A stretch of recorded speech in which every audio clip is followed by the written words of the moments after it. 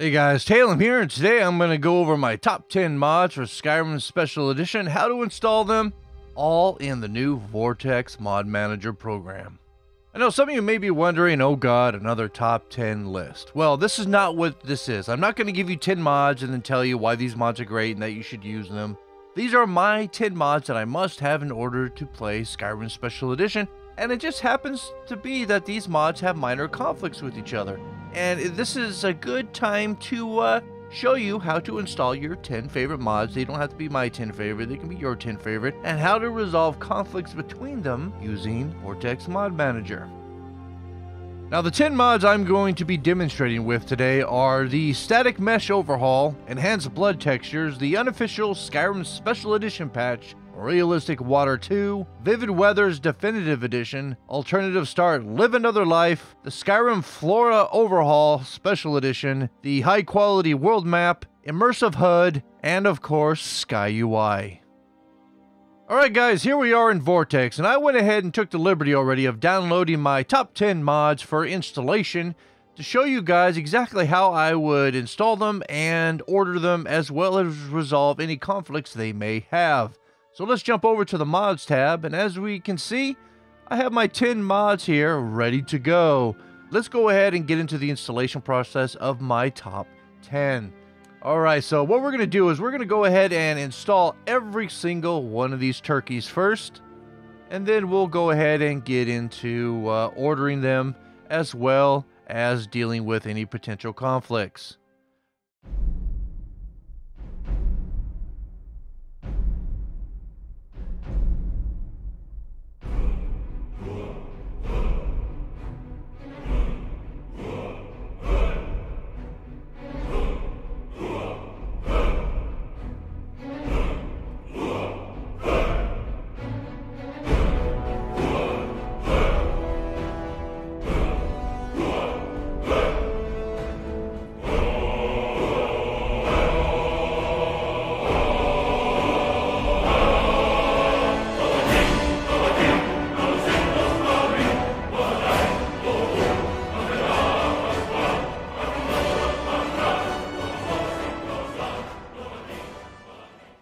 Alright, now that all of our mods are installed, we can go ahead and get them all activated and see what kind of conflicts are involved in getting our load order just right, conflict-free, and ready to play.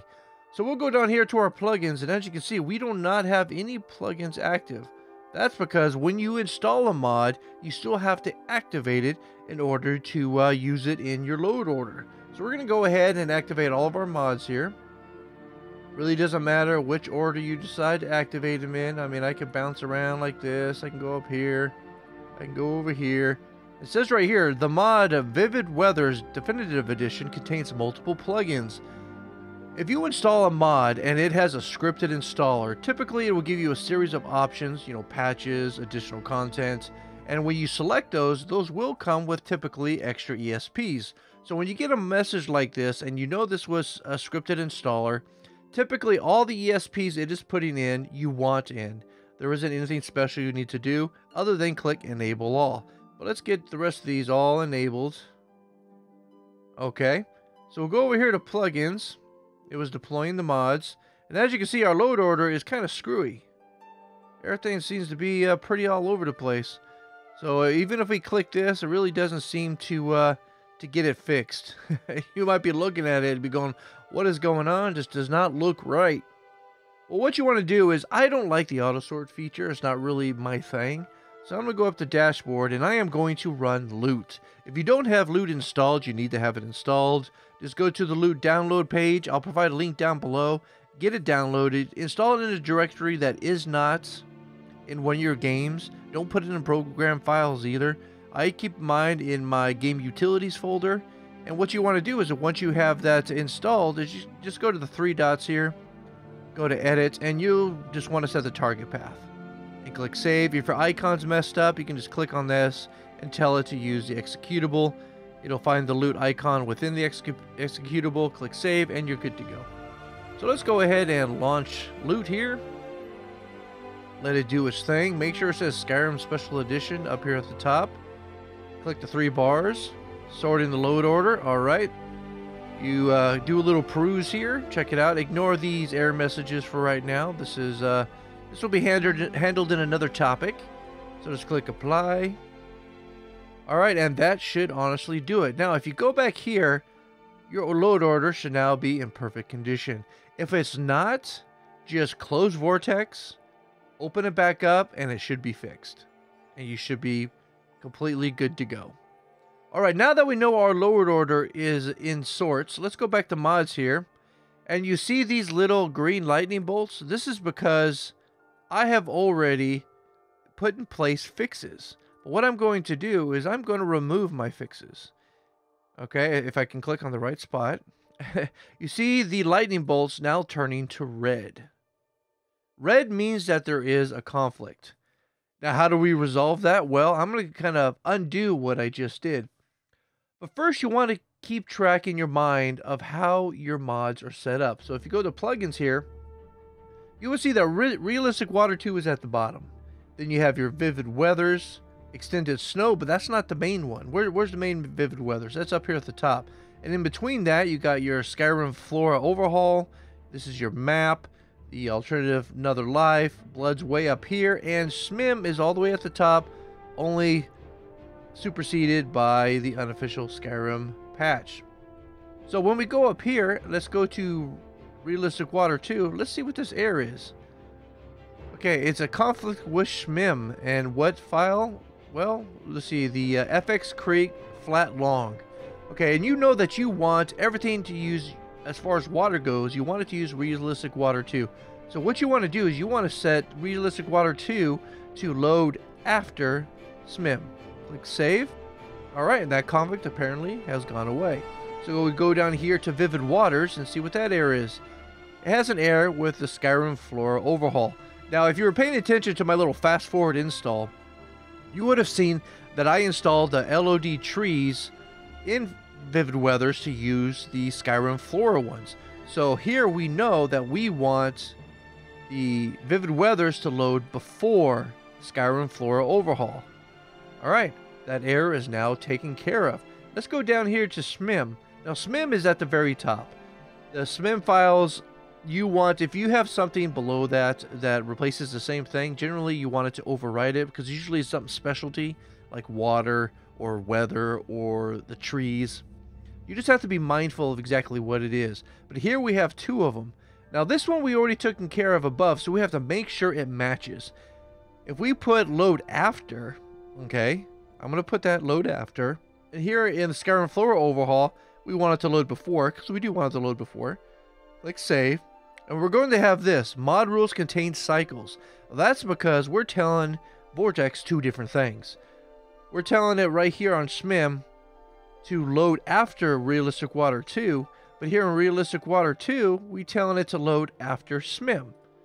They have to match. So let's go over here and tell it to load before Realistic Water 2. All right, let's go ahead and dismiss this. All right, and we should actually now have no errors. Okay, SMIM loads before Realistic Water 2. SMIM loads before Flora Overhaul. We go up here. Realistic Water 2 will load after SMIM. Vivid Weathers will load before Flora Overhaul. And go back down here to Flora Overhaul. Now we have to match this to the other one. We want it to load after Vivid Weathers. And we want it to load after SMIM. Click save. And there you go. Conflicts are resolved. Now, with a mod organizer, you're able to actually disable or delete or just flat out hide particular files. You can't do that yet with Vortex, but hopefully that comes sooner than later.